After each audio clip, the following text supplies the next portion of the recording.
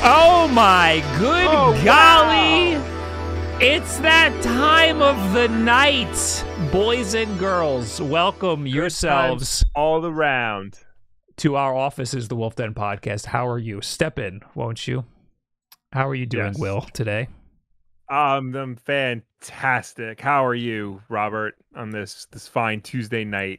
I'm good. I'm a little late, and I blamed the chat.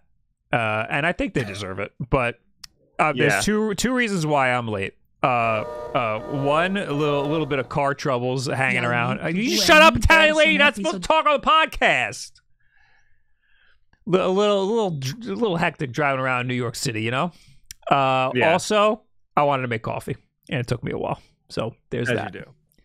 That's okay, because while you were doing that, I was dealing with a temper tantrum with my almost 2-year-old. So we're all good. Everything worked out in the end. We're all good. We're all here. Everything's great. Also, we're going to test out something. We're going to do one of the bounty board ads. I think bounty boards on Twitch are stupid, but we're going to test one out just to see what happens. But we'll do that later. Probably, maybe. I don't know.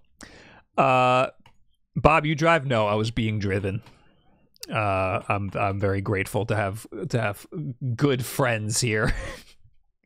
Anyway, we have a lot to talk about today. The main topic of the day is that Nintendo will give you a little summary of how you did on your Switch this year. And we're going to look at ours. Past couple of years. They've been doing this past couple of years, and it's that time of the season where they remind you that they're doing it again. Yeah, and we always look at it every year, but we always rush through it. And I think this is a good opportunity to take our time with it.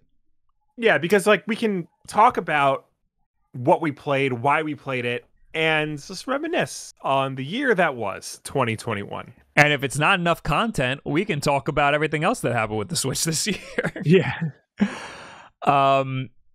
Somebody what did I see? I sniped something in the chat there. Oh, Switched Wrapped? Question mark? Yes, that's exactly what it is. Anyway, there's other things we got to talk about, like Banjo Kazooie Game Awards announcement. So we got to talk about that. Let's put that right at the top.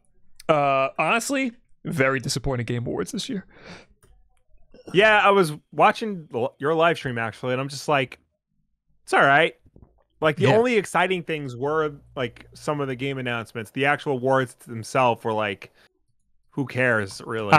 Honestly, I think you were the only person I thought might have been excited about the Game Awards announcements. But we'll get into it. We'll get into that. We have a lot of notifications from you people. We got Crad White Wings with 8 months. Let's go. Time sure goes quick. Will I see you in PAX East? Yes, I will be there. I haven't planned anything yet, but I will be there. It's in April. Okay. Rye Bread, thank you for the 3 months. Been gone so long, I got unsubbed. What the hell's wrong with you, dude? Well, that's why we send out notifications you will be banned if you don't watch this episode. Yes. So we remind you to get your ass in gear. Yes. We got Spoopy Girl with 9 months. Thank you very much. We got Trap with 13 months. 13 months, yay. Jeffrey Sorensen with 11 months. Can I be unbanned now? No, you were late to the podcast. You're still banned. P.S. Happy holidays, bros and fans. Thank you. See, we can be late. You can't be. Yeah. We run the show. 8 p.m. Eastern time sharp. Circa RVN, thank you for the 4 months. Y'all need to do an in-person episode sometime for old times' sake. I feel like we should do a crowdfunded live show. That'd be fun. I can get behind that. We'll we got some logistical things we could figure out. Yeah. What we need a goal, episode 100 maybe. Maybe. Is the office set 61? Up for live streaming yet, or? Oh, it's set up. Not you don't want to do it there. No. If you were to come in and do it together, then absolutely we could do that. But if we're gonna have a crowd of people, I don't want them in my office. Oh. I thought he just meant the two of us in a room together. I didn't know. Just talking about friggin' stadium. No, that we could absolutely do. Yeah. Anyway, thank you all for the for the notifications here. Anyway, if you have Amazon Prime, hey man, that's a free way to support us. You can link it to your Twitch account. Yeah. Otherwise, Jeff Bezos is getting your $350 or whatever it is. Yeah, and then that funds another trip to the moon or whatever the fuck he's doing in space. Yeah, where instead you can fund our Uber Eats fund. Yeah, because it's expensive to get Carvel from Uber Eats. Let me tell you. And sometimes you just have to. Yes, life's really hard. Life's be really hard for a straight white man who lives in the suburbs. Middle class, suburbanite. Anyway, yuck. Yeah. Let's go through our Nintendo Switch year this year. Now, I'm pretty interested. I guess I'll do mine first. Do you have a way to share your screen? Maybe. Well, you figure that out. Yeah. So yes, Discord has a way to do it. Make sure you don't have anything incriminating on your screen before you do it. Yeah, hold on. And don't do it yet. I'll do mine first, and then we'll go. Yeah, through yours. I'm gonna be honest. I think you probably played more stuff. The stuff that I played is the same shit over and over again.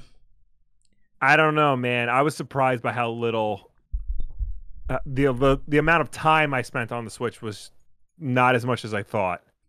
I'm gonna drop this in the chat.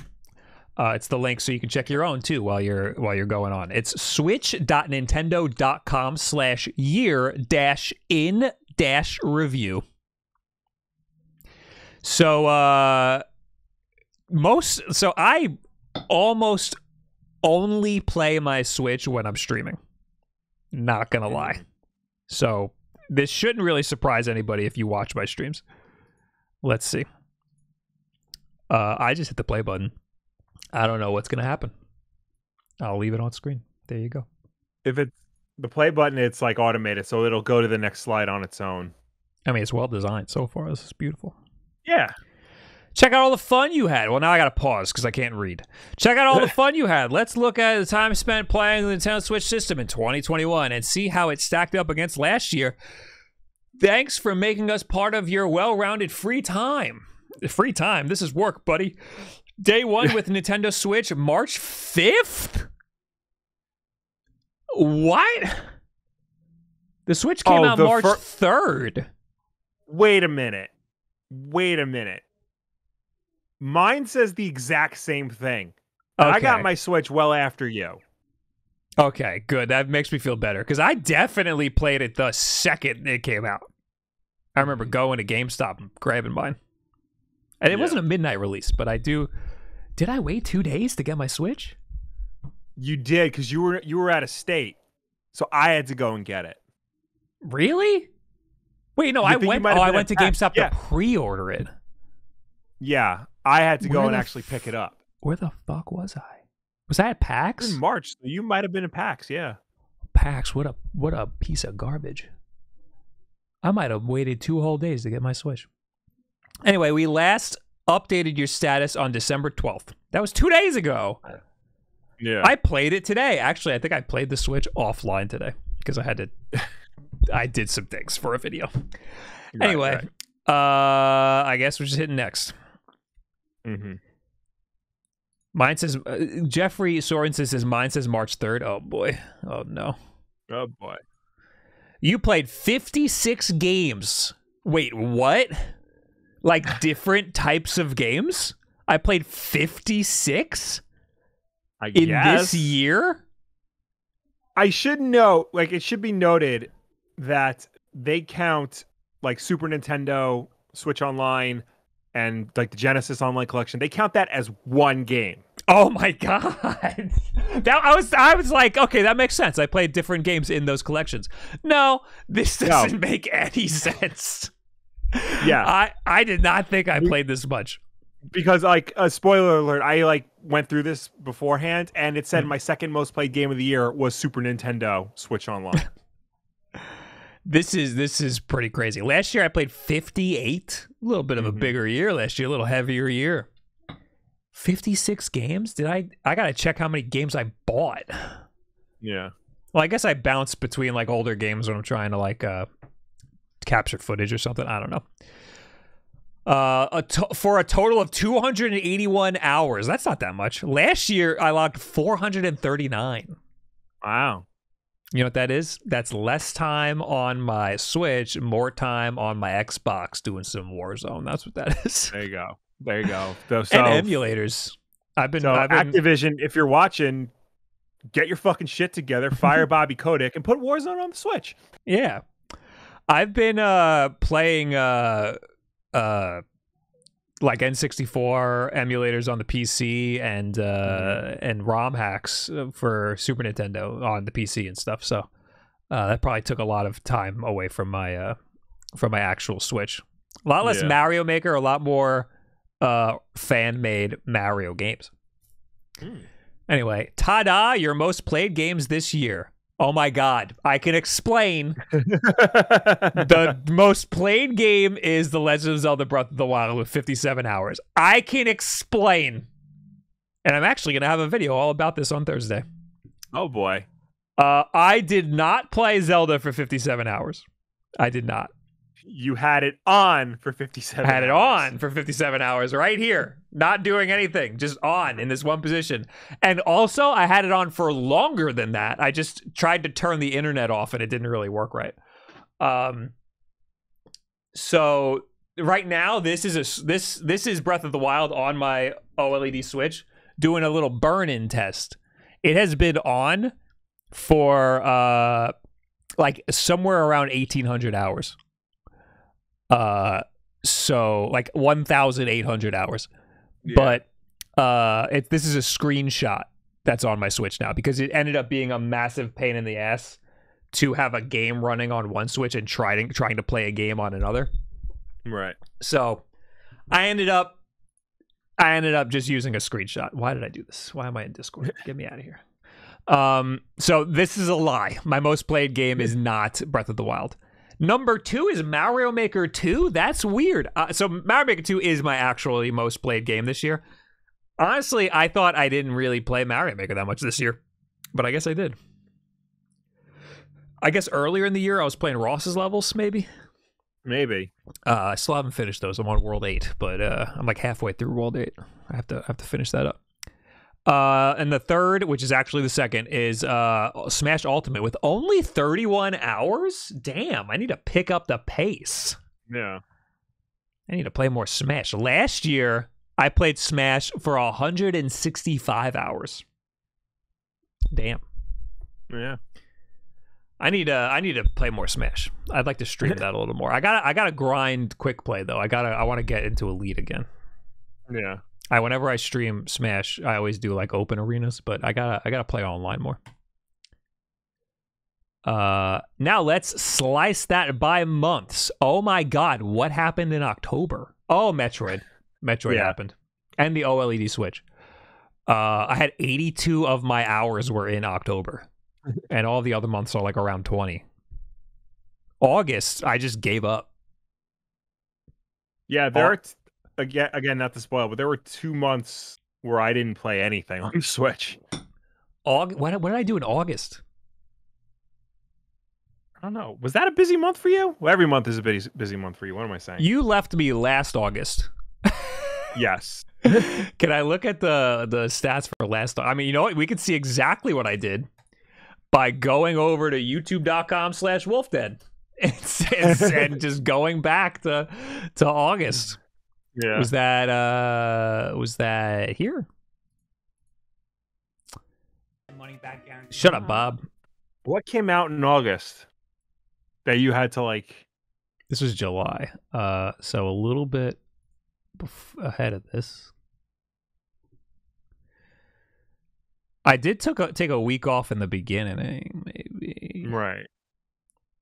Nothing came out. There was nothing. Huh. I just friggin' gave up in August. Weird. All right.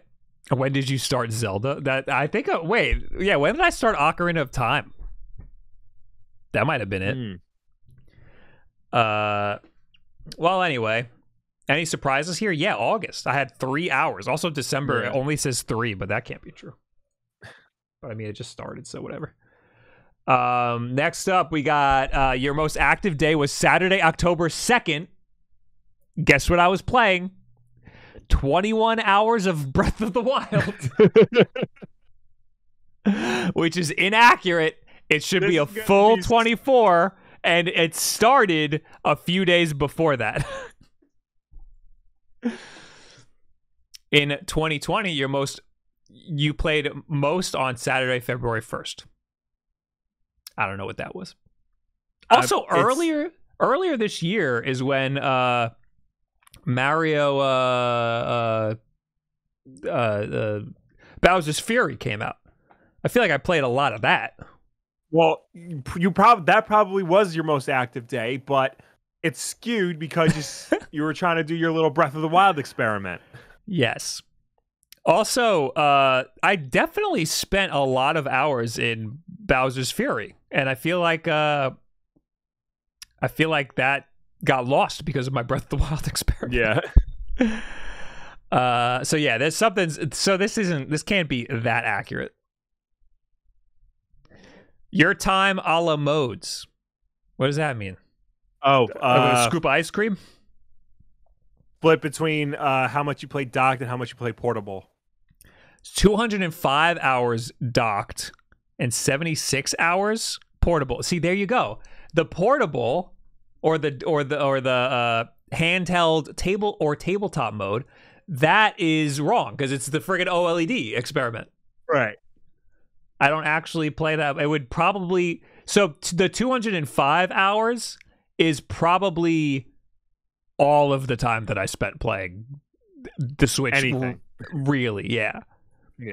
So the 76 hours is probably not nothing. Oh wait, did I miss something? Last year you preferred to play in docked mode. Yeah, I still do. Nothing's changed there.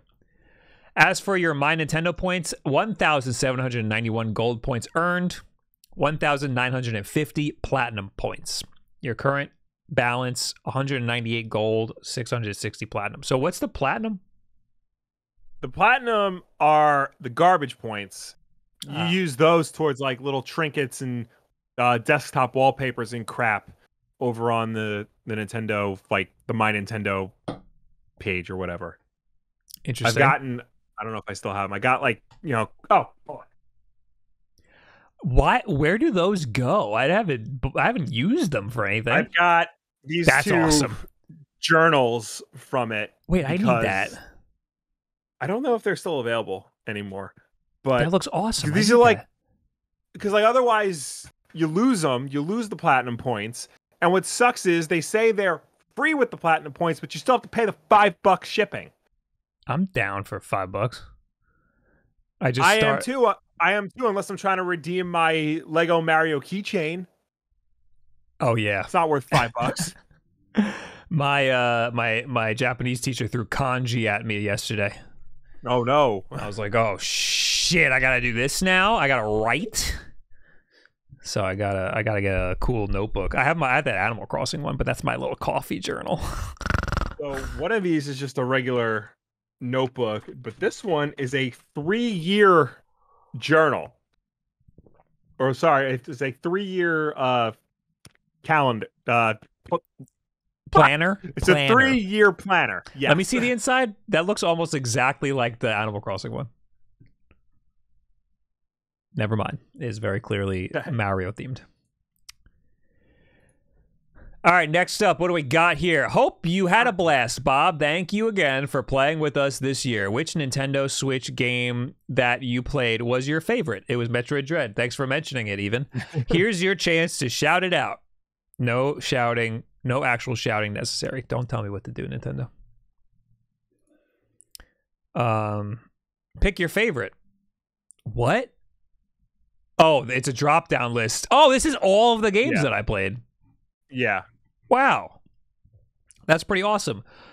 Of all the Nintendo Switch games you played in 2021, whether it was long or short, sprawling or focused, new or old, which one did you like the most? Select your favorite game this year from the list, then download a fun image to share with the world.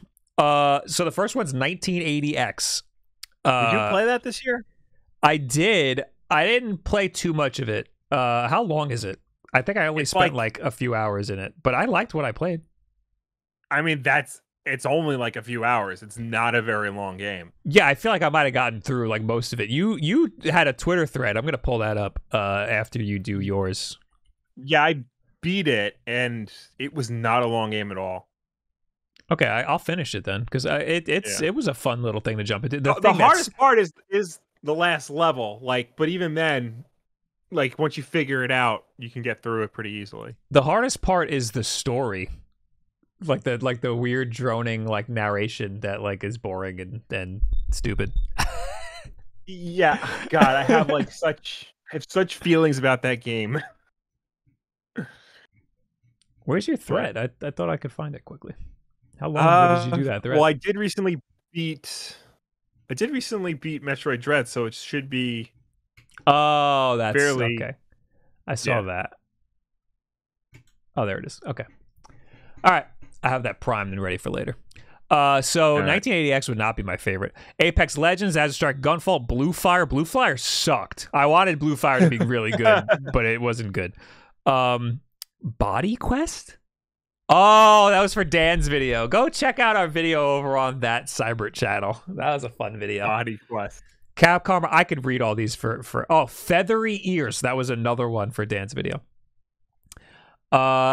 Jiffy, I think, is a bad platformer. That was like a really cheap thing that I thought would be a fun platformer, but it's not.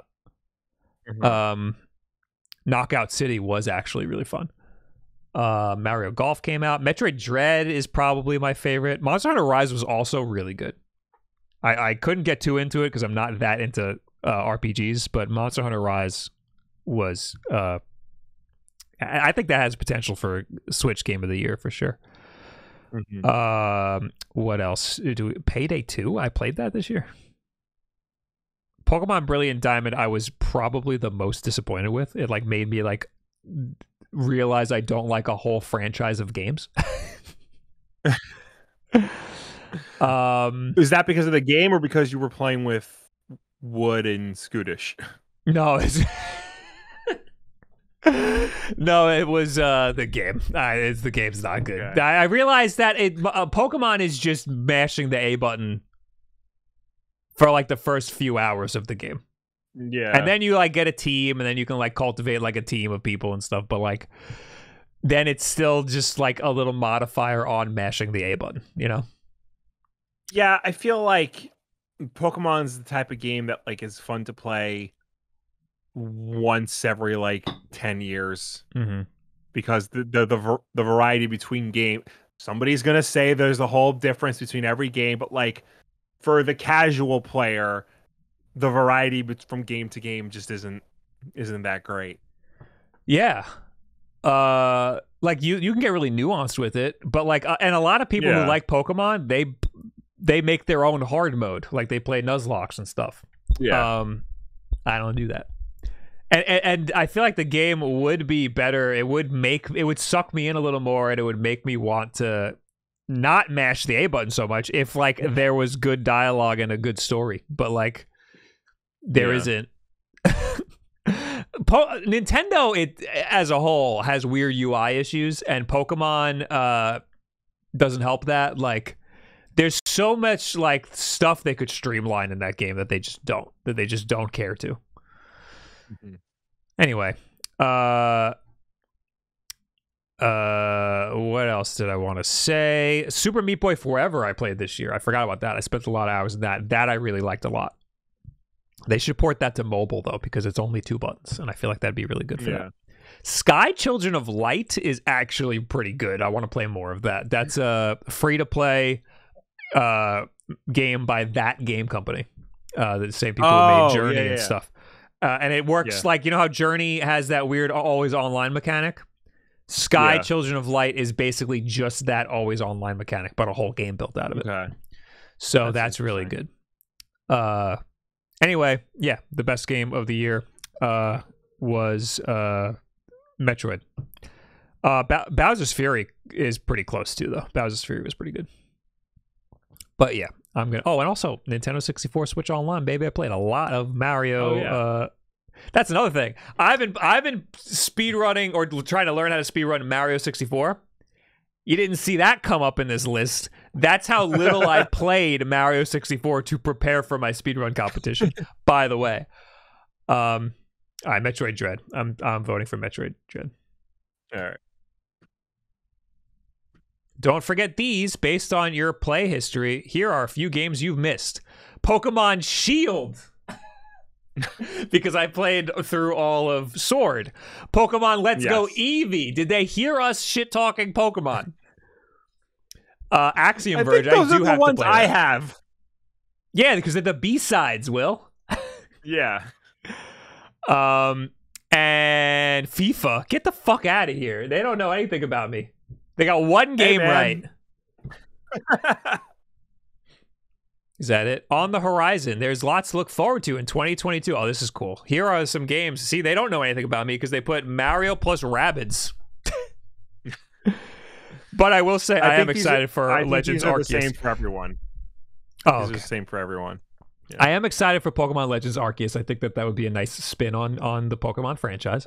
Kirby and the Forgotten Land, I think, looks really cool. I'm down for Kirby, The Last of Us. And Splatoon 3, hopefully they make a good single-player campaign, because that's the only way I can see myself getting into Splatoon. And is that it? You got to download your wallpaper. For all time's sake, one last thing before you go. You can download a free wallpaper to reminisce about these Nintendo systems. Wow. That's so cool. They don't have a 4K option. Get out of here. Are you kidding me? You know Nintendo doesn't believe in 4K. How are you going to offer wallpapers in 2021 and the highest resolution is 1080p? Oh, wait, no, there's okay, I'm sorry. 1536 by 2048. Whatever that is. Happy gaming. Okay. So I guess can you share your screen? I guess it's your turn. Yeah, let me do here. Hopefully this doesn't wrap everything up. Share your screen. I'm gonna make a new overlay. You gotta kidding me. I gotta go to system preferences. Well, while you do that, I'm making an overlay, and I will also shout out the people who gave us money. We got Beats Bleed. Thanks for the Prime. Dark Type. Thanks for gifting 5 whole subs. I very much appreciate that. You are a great person. And Migs Luna, thank you for the 17 months. And Jamie Wentz, thank you for the 6 months. And Nadsgo, thank you for the Prime. And Sprozek, thank you for the 13 months. Got some Rise Pads. Thanks for the discount. No problem, dude. Thanks for supporting the people who support us. And Circa RVN, thanks for the 4 months. It's going to make me quit and reopen Discord. All right, do it. We don't need you. All right. Goodbye, Will. Boop. Bleep. Guys, it's talk shit about Will time. Oh shit, he's back.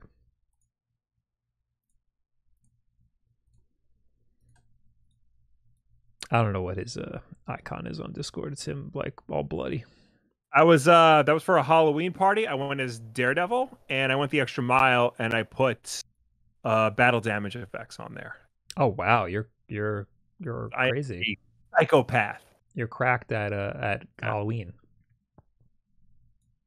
I do love Halloween. It's a shame I married somebody who doesn't. Let's see here. Go live. No, there should be a share your screen option instead of go live. Oh no, you're right. Yeah. You're right. All right, can you see it? Yes, it has worked. Okay. I'm looking at your Discord window right now. Okay. Not the. All right. You have to share your whole screen. Yeah, you shared just your Discord window. We'll do this again. This will be great content. That was a great experience. Discord makes me rate the experience, and I always say it's only giving me.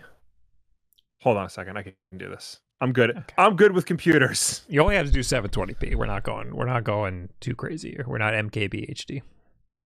All right. Did Bowser's Fury have local multiplayer or just 3D land? It had, because I have multiple screens on my Mac laptop, but it's only showing me either the laptop or my second monitor, not both at the same time. You don't want both at the same time. Does that make sense? Can you even hear me right now? You can't hear me. You fucked up royally.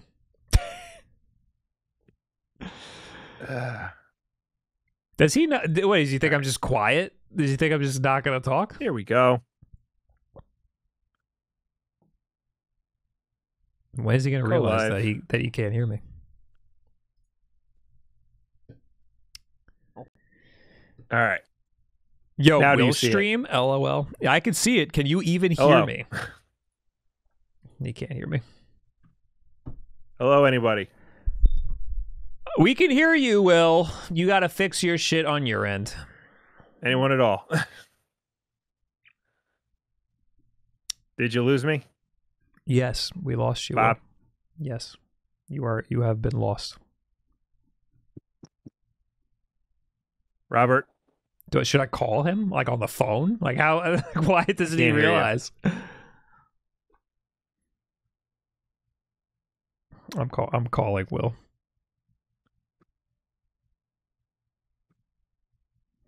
I have to mute him here now.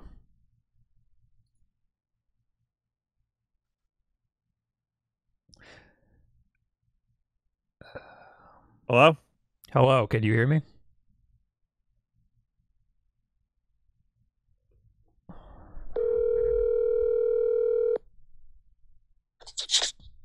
Yeah. When were you gonna realize that that you can't hear me?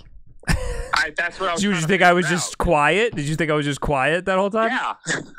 I was just there, and then I realized you couldn't hear me. Longest pregnant pause in the world. Oh wait, this happens on Mac. I think this is a Mac issue. I think when you share like your screen, it mutes. I think I remember this happening once. Just restart Discord and don't share the screen. Okay. All right, goodbye. Why am I saying goodbye? I'm gonna talk to him in 2 seconds. Maybe I could log in as him. No, it's not worth it. I'll just make him speak everything to us.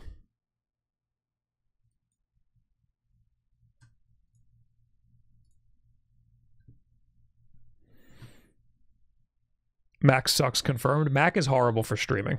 This is why I will throw in the extra money to have a Mac for editing and work stuff, and then a PC for streaming. Otherwise, I just suck it up and stream from. I would just stream from Mac, but it's just so bad streaming from a Mac. There's so many problems. Oh, I forgot I had half him muted. I forgot on top of that I had you muted also. Great. There's got to be a way to like share audio. It breaks things on. I forgot. I've had this happen before. I shared my screen on Mac and it just breaks things. Yeah. So just don't share it. Just tell us. Just plow through your year in review and just tell us what happened. I will plow through everything. All right. Please keep in mind that I do not play anywhere near as much as Bob does. I have a child and a full-time job and a mortgage. I played 18 games this year as compared to the 20 I played last year. Which seems like a lot. I don't remember playing these many games. I've played for a total of 52 hours, which was the same that I played last year. That was the exact same? Wow. The exact same, 52 hours. My most played games, 20 hours in Metroid Dread, of course, 16 hours in a Super Nintendo Entertainment System, Nintendo Switch Online, and 6 hours in Katana Zero. Did you play any N64? Yeah, I like played like a little bit of like Sin and Punishment and Win Back here and there. I guess not enough to put on this list. I gotta play Win Back. I want to play Win Back. Yeah, I'm hoping now that I have a Pro controller, I can at least, have a better feel for the games. Because playing on the Joy-Cons really isn't optimal. I mean, if I had the stupid N64 controller, that would be ideal. But I tried playing Mario 64 with Joy-Con. Man, it's like impossible. It's so bad. It's finally took me 4 years to realize the Joy-Cons are crap. I actually prefer the Pro controller to the N64 controller. Like Really? The N64 Switch Online controller. I actually preferred using the Pro controller over that, because the Pro controller, the N64 controller, the thumbstick is too sensitive. Right. Which is like the opposite of what our childhood N64 controller's thumbstick was. That was like not sensitive at all. Yeah. All right. So by month, my most I played the most in October, 19 hours, Metroid. And then in August, I played 16 hours. That was probably Super Metroid.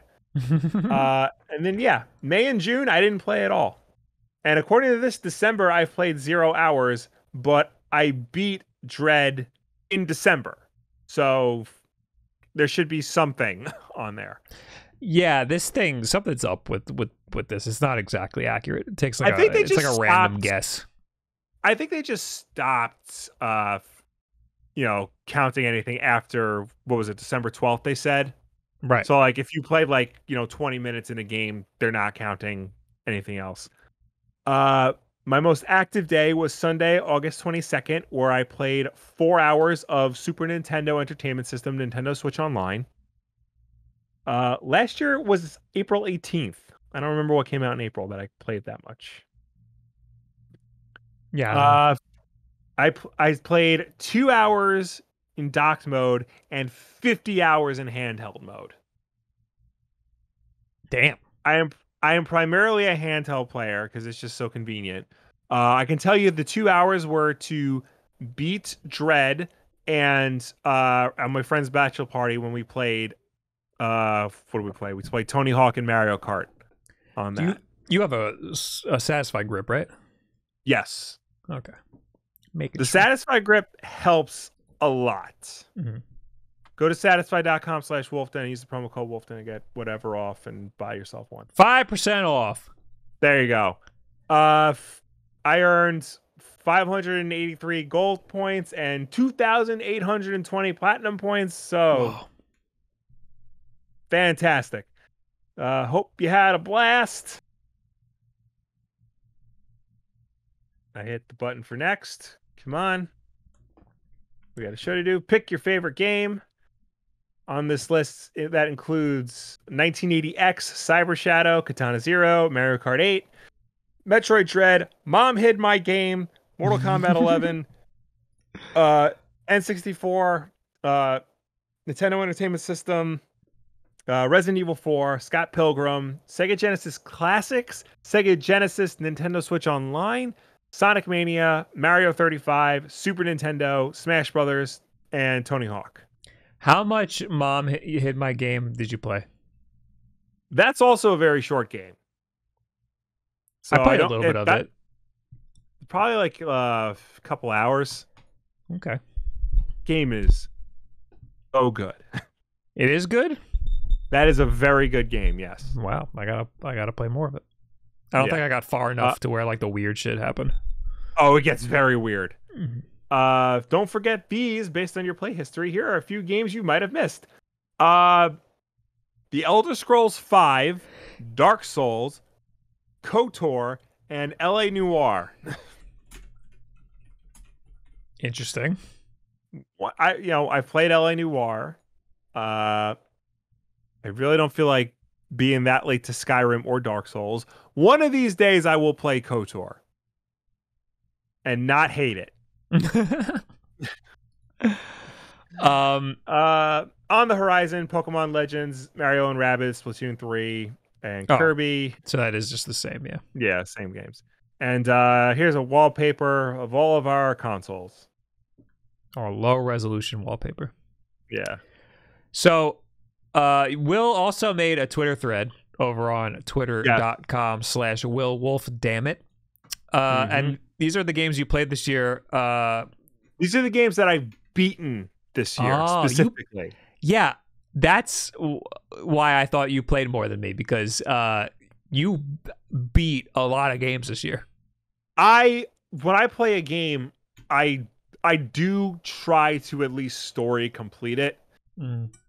I mean, if your game sucks, I will stop playing it. Except for Avengers, I'm like now committed to like just getting through that game. But I do like to story complete a game at the very least. So yeah, these are the games that I've committed to story completing for one reason or another. So you got Tomb Raider, Shadow of the Tomb Raider, yes. You got 1980. So these aren't just Switch games, by the way. No, it's a mix of everything. 1980X, which we talked about. Mom Hid My Game, which we talked about. If you liked Mom Hid My Game, you should check out Kukiomi Consider It. It's kind of like a WarioWare / Mom Hid My Game. It's only $5. I played it with Dan, and it was fucking awesome. I'll have to give that a try. So what else? Indiana Jones and the Emperor's Tomb. Care to explain yourself? You beat it? I mean, I beat it. It wasn't easy. I did have to use the invincibility cheat, but I beat it. I wanted to play it and I wanted to beat it because I'm on like a quest to try and figure out what makes the perfect Indiana Jones game. Okay. And I feel like there are a lot of elements in this that can make for, if not the perfect Indiana Jones game, then definitely a good one. The problem is it came out in 2003, so there's a lot of like jank in it. This sounds like a great video essay topic. I need to find more Indiana Jones games to like play and really put time into. I was at the Festival of Games sponsored by the Long Island Retro Gaming Expo over the weekend, and I was actually looking for Indiana Jones's Greatest Adventures on Super Nintendo, because that's apparently like the best Indiana Jones game. And could not find it. Could not find a lot of games that I could actually afford that I wanted to get. But that's a whole other story. We should have a sub goal or a crowdfunding goal of some kind where we will hire an editor. Will does a video essay. And then you just write it and record it and then just we'll give it to somebody and pay them to just fucking make a video out of it. I could get behind that. Anyway, what else do we have? Hitman 2. Hitman 2. I still never played a Hitman game. That game is fucking great. I'm hoping that I can finish Avengers now so I can dive into Hitman 3. Because Hitman is so good. This game was very good. It has one of the coolest levels in the whole series where it's just the suburbs. And you just walk around this suburban town trying to pick off your targets. It's fantastic. I can't recommend this series enough. I need to hear about Katana Zero. What's there to say? It was incredible. I know, but that came out like 2 years ago. I know, and like it came out 2 years ago, and you kept hyping it up, and I knew it was a game I could get into, but what I wasn't expecting was like the state of zen like you get into by like trying to complete a run. It's fantastic. That's why it's hard to watch Katana Zero, because it looks like somebody's just playing the same thing over and over and over again. And it looks frustrating, but I love that stuff. I love it reminds me of like doing speed runs or like really hard levels in Mario or like Mario Maker. Like you wanna get it perfect and get it right, and it's kind of monotonous, but it feels really good when you finally get it. See, my problem is I generally don't like that. I don't like having to play things over and over again, because I feel like it's the game's way of punishing you through no fault of your own.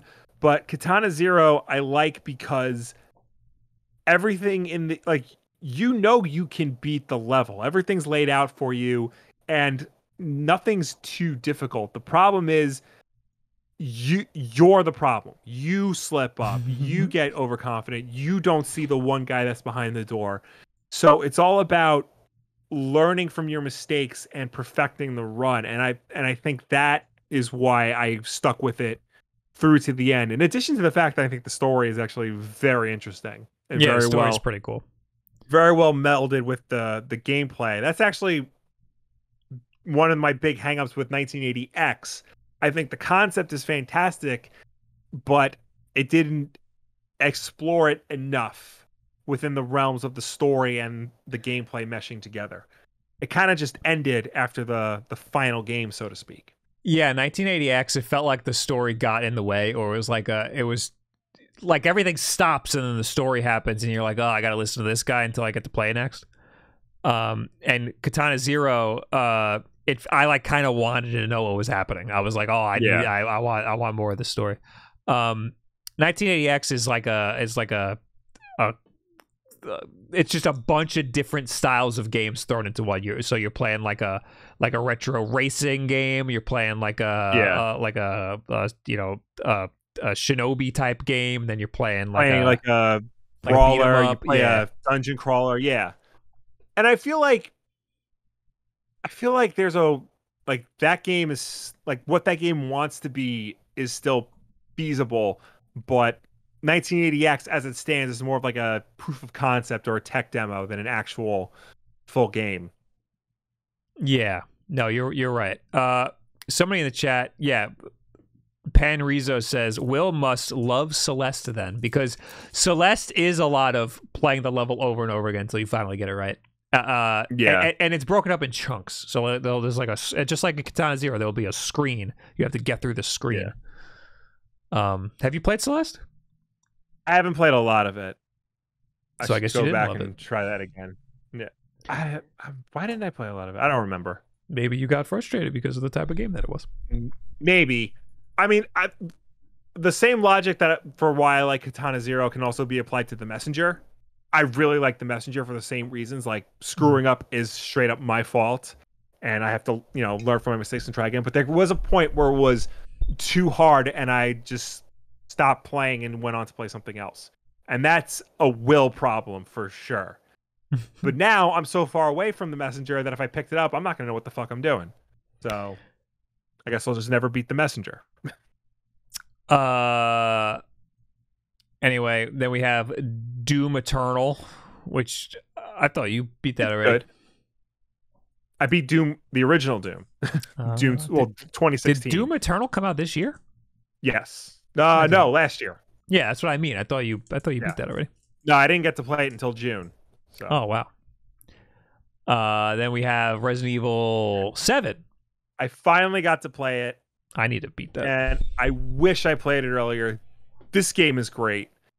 Kind of makes me scared to play 8 because this was so different, but so like tightly well done that the idea of 8 expanding it and being more action focused, I think, while still keeping like the style of 7, kind of feels like the wrong way to go, if that makes sense.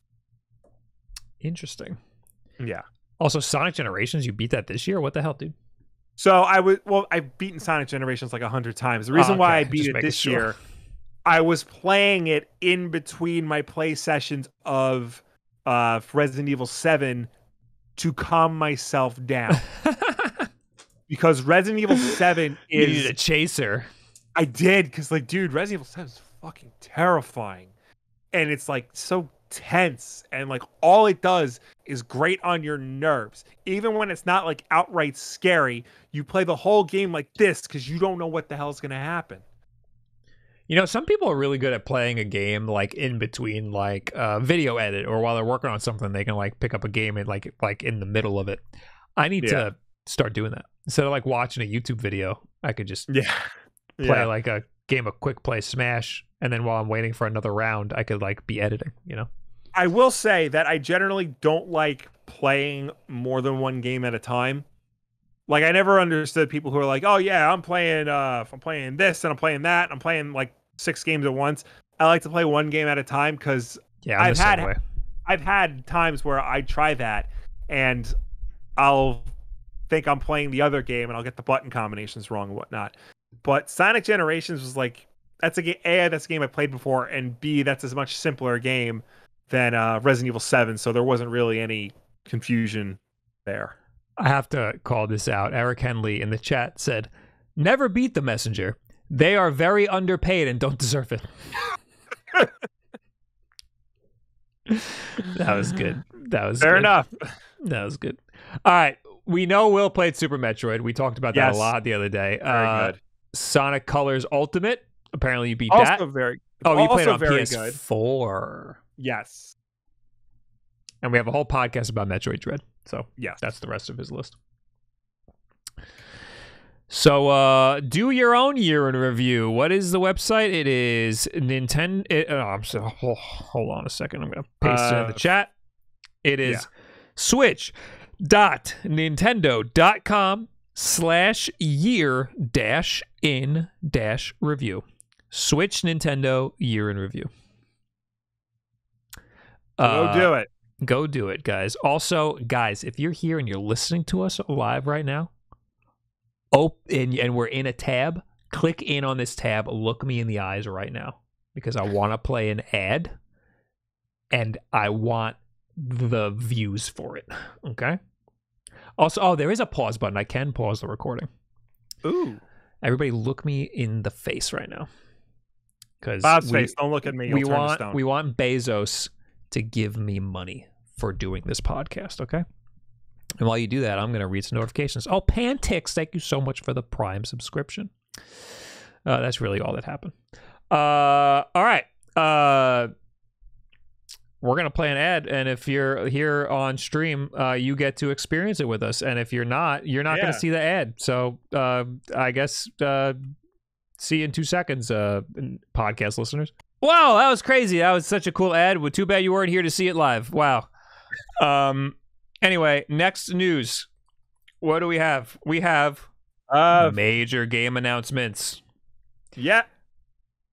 We're doing Banjo? No, I moved it to do Game Award announcements first. Okay. I might have missed that. All right. Yeah, the Game Award announcements. They announced a lot of games. They sure did, Will. I was watching this live, and Will was watching it live with me. And we were both like, damn, this ain't too good. Some of the announcements were kind of cool. Some of them were just eh. I mean, here they had the first, it's Suicide Squad Kill the Justice League. This is notable because it's actual gameplay footage. It's not a cutscene. It's not a cinematic or anything like that. And it looks fine. It looks chaotic. It looks very different from Rocksteady's previous DC games. I was going to play the trailer, but I'm remembering that sometimes game trailers get C&D'd. So, yes. Not happening. Although, didn't they make a point to say that like all the trailers for the Game Awards had license-free music, so you could? Yes, but still, that's the thing though. When we're on this podcast, we never play the audio from the trailers, and we still get dinged. So I just what's even the point? Like, why even do it anymore? Good point. I mean, I guess I could show stills. There you go. Yeah. Wow. What I was going to say was, overall, this game has given me very big Sunset Overdrive vibes. And I did not like Sunset Overdrive all that much. What? I feel like you would. I thought I would too, but I didn't like... It's one of those games where the weapons suck. Like, all the weapons suck, and you have to find, like, the one weapon that you actually like using, and you wind up using that the whole game, and that can get very boring very fast. And it relies so much on like the traversal mechanic and a tower defense mini game that they keep making you do every like I get 2 those hours added by games. So yeah, I could not get behind that. But it led to Spider-Man, so at least it was good for something. Sunset Overdrive did? Yeah, because it's the same engine as Spider-Man. Oh, very nice. I think more importantly, we got Star Wars Eclipse. So in the beginning where they got those guys drumming, Mm-hmm. I legit thought that was an actual human being for a minute. Yeah, it was really good looking. The way like his muscles moved and stuff, like that's very hard to do, like that specific kind of animation. So I legit thought it was a live action trailer. This did not look like Star Wars at all for a really long time. It took a really long time until I saw a lightsaber. Then I was like, oh, or maybe the council seat. I don't know. Yeah. I think that's cool because it's going into like the weird culty aspect of Star Wars that you really only ever saw in like the old expanded universe books. And now they're putting it in a video game. It's the High Order era, I think. High Republic. High Republic. It's like 200 years before the prequels. But I mean, Yoda's there. Well, Yoda's like 900 years old. So yeah, he's probably like at the ripe young age of like 600 in this. Yeah. It looks pretty, but like who knows what the hell this game is. All we know is that it's made by Quantic Dream. So like can maybe guess. It probably won't be an action game. It'll probably be like a very story focused cinematic type game with a lot of quick time events. So that explains why it was very cinematic. That explains why it was very pretty looking. Yeah. Then we have this one, absolutely shocked, Wonder Woman. Yes. Very cool. It's coming from the guy from Monolith who made Shadow of Mordor and Shadow of War, and they're going to use the Nemesis system from those games in this game, which is fantastic. I don't understand why more games don't use that system. Because they patented it. I know they patented it, but like Warner Brothers owns Monolith. They could license it out to all the other games that they make. You are not wrong. Or like create a knockoff version of it, for God's sake. Nintendo patented the sanity effects in Eternal Darkness, and a lot of games have insanity effects. Find ways around it, game industry. Crazy. But so yes, we're getting a Wonder Woman game. Wonder Woman's one of my favorite characters. Putting fanboyism aside for a minute, it's always cool when a superhero who isn't Batman or Spider-Man gets a solo video game, because superheroes are a perfect fit for video games because their powers and abilities offer great, unique gameplay mechanics and features and traversal ideas and even story-based elements. It perfectly fits the world of video games, and a character like Wonder Woman in a solo game has a lot of unique abilities and powers that could fit in open world style game that's different from everyone else. Her lasso can open up a whole suite of gameplay mechanics. Her bracelets, her tiara, her fucking invisible jet even. So I think like this is definitely a good thing for superhero video games in general. It's a good thing for Wonder Woman fans in general.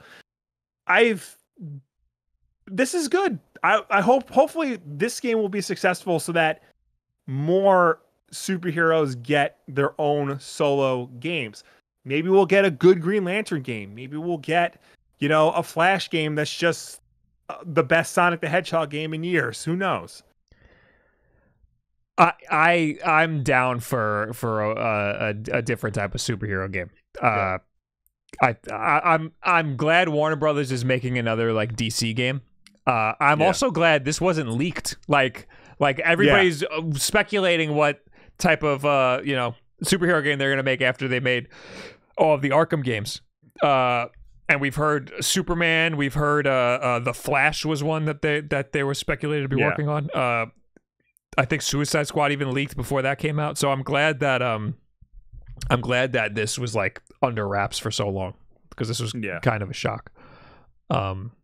Anyway, that was one of the things where I was like, Will's going to be happy. The next one, Yeah. Alan Wake 2.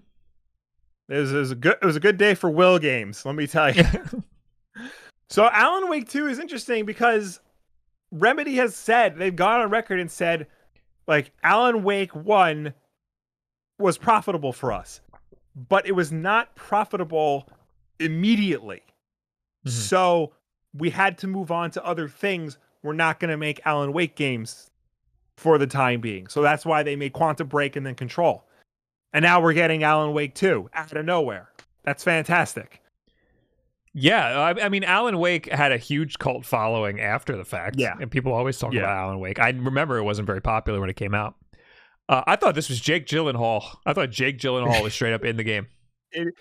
I know Alan Wake is like, his face is actually based on like an actual model, and I think they got the same guy, and they just like, now he's in 4K. That's awesome. Yeah. Yeah, so I mean, I don't know. I didn't really play much of the first Alan Wake, but It's highly recommended. It is backwards compatible on Xbox One and Series X and S. So wow. yeah. According to this, it's going to be more of a survival horror game than the first one was. So that'll be interesting. The first one was a horror game, but it was also like primarily an action game. It was very action heavy. I just want to know what happened to his wife, because the game ends on a cliffhanger and doesn't explain anything to you. Well, maybe that's what we've been waiting for freaking 10 years. Yeah. Next is Forspoken. This is the PlayStation exclusive, another PlayStation 5 exclusive, finally. Yes. This is the one with the woman who has an arm that talks to her or something. Yeah, and she talks back all sassy like. Yeah, I did not like that first trailer where her dialogue just sounded like she was like a teenage just angsty like Yeah. just, it was weird dialogue. This actually, Yeah. I liked a lot more. This sounded a lot more natural. Yeah. And then you have like weird wacky characters. They said that part of this takes place in New York City, but it doesn't look like it. Yeah. And lots of particle effects. That's the theme of this generation is particle effects. Well, yeah, man. How else are you going to show us next generation? You got to show the particle effects. They're gonna they're gonna crush bit rates doing that, you know? Yeah. Like particle effects are not always gonna look good. Yeah. It's the game looks beautiful, but now I'm looking at screenshots, like as I'm just thumbing through the YouTube video, it looks bad, but like in motion, I swear it looks really pretty and nice. Yeah. Yeah, I don't know. I the other trailer had me a little more interested, even though I just shit on the dialogue. It had like more platforming stuff that I was kind of interested in. Yeah, But, I don't know how this game is going to be. I mean, I'm sure as a game it'll be fine, but I still have that fear that like the witty banter is going to be grating real fast. Yeah, I mean, again, this one seemed better. It's this trailer seemed like it had better dialogue. Mm-hmm. What's this Texas Chainsaw Massacre? I didn't even remember this. So I think this was in the pre-show. They revealed this during the pre-show. So this is from the creators of the Friday the 13th game. So this is basically the same game, but because the Friday the 13th license is like caught up in legal hell right now, they're making Texas Chainsaw Massacre instead. Okay, weird. I should clarify that there are plenty of differences between Texas Chainsaw and Friday the 13th. There can be a whole different suite of gameplay options. Can change up the game for the better. But let's be real here. They're both about a deranged man in a mask killing teenagers in a remote location. So there's going to be a lot of similarities too. We also got Hellblade 2, which we knew about, right? Yes. This time they showed off like a 6-minute cinematic trailer. Oh, wow. I mean, it looks fantastic. I didn't play the first one, although I really wanted to. Yeah, I feel like this is definitely a game that we have to wait and see when it comes out, because I think the first game was relatively short gameplay wise. So also too, the first one was made by Ninja Theory by themselves, and now they're owned by Microsoft. Oh, so it'd be interesting to see what that Microsoft money can do for them. Next up is Halo the TV show. Finally! I think this actually looks sick. This doesn't look bad. It looks like the suit looks very good. It looks like The Mandalorian. It looks like, God, this is gonna sound like I'm insulting it. It looks like a cheaper Mandalorian, but it still has a good enough budget to get like good suits. I was surprised by some of the scenes, like a lot of the CG looks pretty good. It does look impressive. I'm not trying to knock it.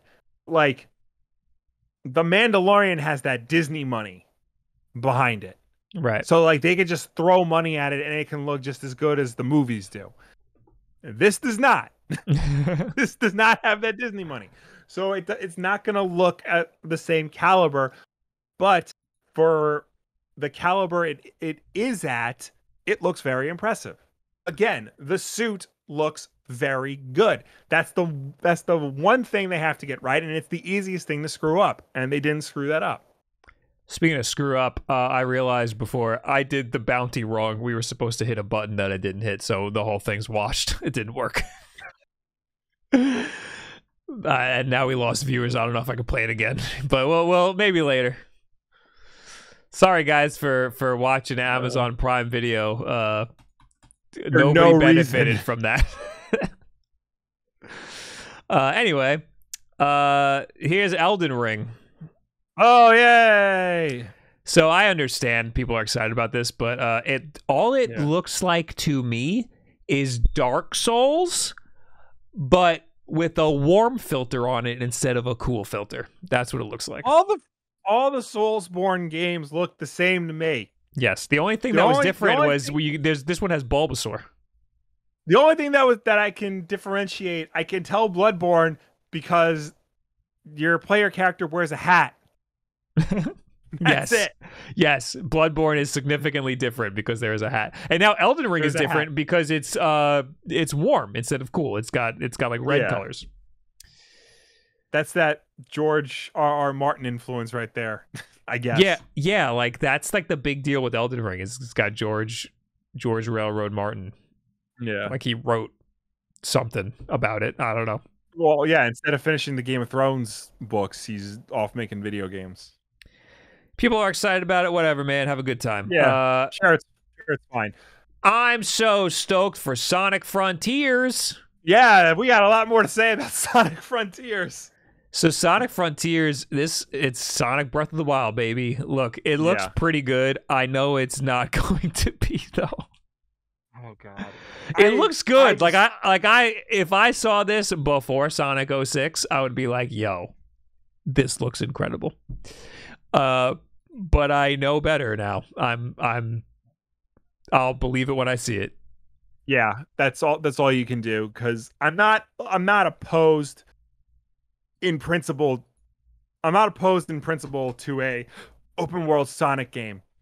My past experiences with Sonic, 3D Sonic, is that he works best when he's just on a track going forward. Mm-hmm. That's it. Like anytime you have to like explore wide open space, like the hub worlds in Sonic Adventure or Sonic Unleashed, doesn't work right. Also too, like whenever Sega does big swings for the fences like this with Sonic, it's embarrassing. It doesn't work out.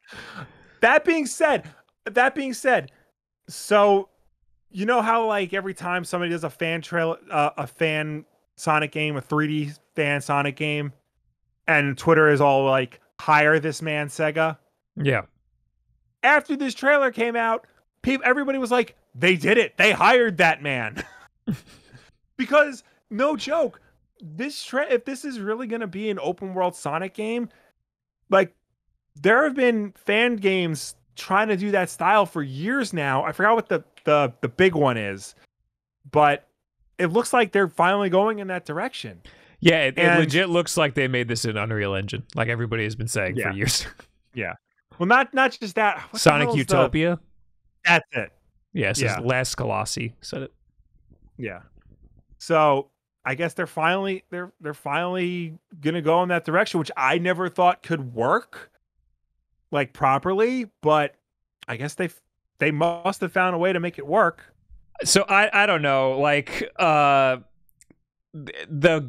people who work on the main Sonic games, they seem to like rush them out lately and like just don't give a shit. So like I'm really hoping they're fixing that, you know, like there's a lot of potential for them to have this grand ambition right in the beginning, and then we see like actual gameplay and we're like, oh, this is just a regular Sonic game.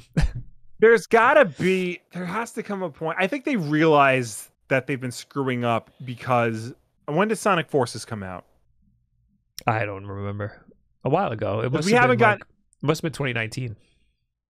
Yeah, because like the most we've gotten since then was a port of Sonic Colors. Because last generation, like Sonic Unleashed came out. Oh, you didn't like that? Here's Sonic Colors. Oh, that did good. Here's Sonic Generations. Like they keep putting out Sonic games. Mm-hmm. This generation, like we only really got Sonic Forces and Sonic Mania, and that was it. So I think they're finally understanding that they can't just fart these games out. Right. They need to like stop, pull back, and take their time with them. Right. That's the only thing I can think of, and that's basically just me hoping to all hell that they're learning their lessons. I know, but the problem is they're going to make money whenever they release a Sonic game, no matter what. So that's why they just kind of don't really care. They're like, this is how much work we need to put in the game in order to make X amount of dollars, so we're just going to do that. I think on some level they do have to care, because after a while it just becomes like they know the reputation is tanking. Right. Like, and that you can't sustain that for very long. Right. Especially with a character, the legacy like Sonic, that Sega is aware of that legacy. Also, it's like, you know, like you need new fans. Like it's been like 10 years. Yeah. Since a good one. Yeah, no, I know. Yeah. Like we need new fans to get into Sonic, and it's just not going to happen if they keep releasing trash. Yeah. Hi, AJ. AJ's rating us. Hello, everybody. Welcome to the podcast. Hey, AJ. Anyway, we were just talking about the new awesome Sonic game that AJ says is definitely going to be really good. That's what he said. Yes. Dragon Armor says that Sonic Forces came out in November 2017. Really? So that makes sense, because what was it, Sonic's 25th anniversary was the 2016. That's when Mania came out. No, Sonic Mania came out for the Switch. Mania came out in 2017. Never mind. Interesting. Well, and this game's coming out in 2022. So, yeah. Anyway, I'm excited for it. I hope it could be good, but I have little faith. And I know, don't play it on the Switch, because apparently they don't know how to program Switch games. Oh, I will be, and I will be mad about it. I don't want to talk about everything else that came out, because there's so much more for the Game Awards. Yeah. Slitterhead looked weird. I hate that name. Yeah, that definitely sounds like a slur. The Lord of the Rings Gollum. Gollum looks weird in this. Like he looks like he's. I don't get this. This is definitely not based on the movies. Because I think Warner Brothers has the license to make movie-based games, but they also can't call them Lord of the Rings. That's why they're called Middle Earth. What? Yeah, so I think this is based on the... and not be able to call it Lord of the Rings. I don't know. There's something weird with like the rights between Warner Brothers and the Tolkien estate. So they had to call it Middle Earth. But this might be based on the books if they can call it Lord of the Rings. So who made this? Who's making this? D-Delic Entertainment and Nacon. Who's publishing it? One of those. Whatever. This looks weird. We don't even know what type of game it is. Yeah. And it's the story of Gollum. Everybody needed to know his origin story. Yeah, that they tell you in Lord of the Rings. Among Us is coming to VR. Hooray! This I think this is a great idea because there's so many VR knockoffs of Among Us.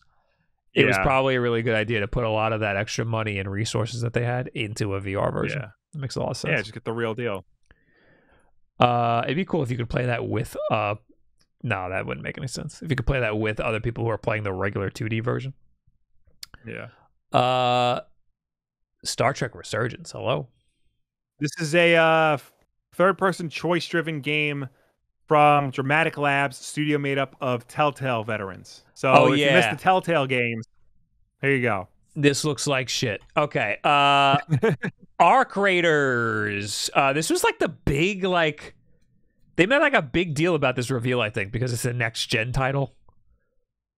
Yeah. But like it doesn't, like it just looks like a freaking, like a shooter, like a third-person shooter. Well, because also it's from former DICE and Battlefield developers. Oh, okay. So yeah, well, it just looks like every other multiplayer shooter. Yeah, but yeah, I don't know. It just looks like I mean, it's pretty, and I like the art style, but like, yeah, I've seen this a million times over. What else do we have? Matrix Resurrections came with friggin' 2-minute game that dropped. Yeah. Did you play the game? No. Because I watched clips from it, and it does look very impressive. Yes. Looks real pretty. Yeah. And they showed a clip from the movie, which looks very good. I can't wait for that movie to come out. This game, Tunic. It's a isometric Zelda. Ooh. Super cute Zelda-like. Homeworld 3? I don't know anything about Homeworld. Crossfire X. I remember that when the first trailer dropped, it had a trailer core cover of X Gonna Give It To You, and I was like, I'm out. Oh, this just looks like freaking like Ghost Recon or something. No, I don't need that. Nightingale looked weird. This is a weird this is a freaking weird art game. Style. Yeah.